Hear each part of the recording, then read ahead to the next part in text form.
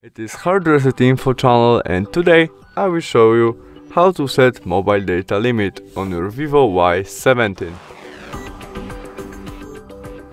The first step to do that, from main menu we must go to the setting, where we go to the third option, mobile network, not this, mobile network, and after that we choose data monitor, where in the right corner we have setting icon.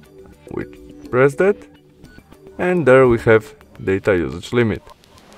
And now we can set mobile data limit.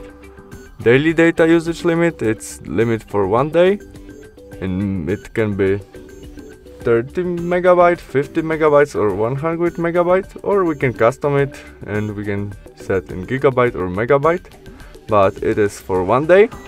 Or we can set monthly data usage limit, and there we have custom 2 gigabytes, 1 gigabyte or 500 megabyte.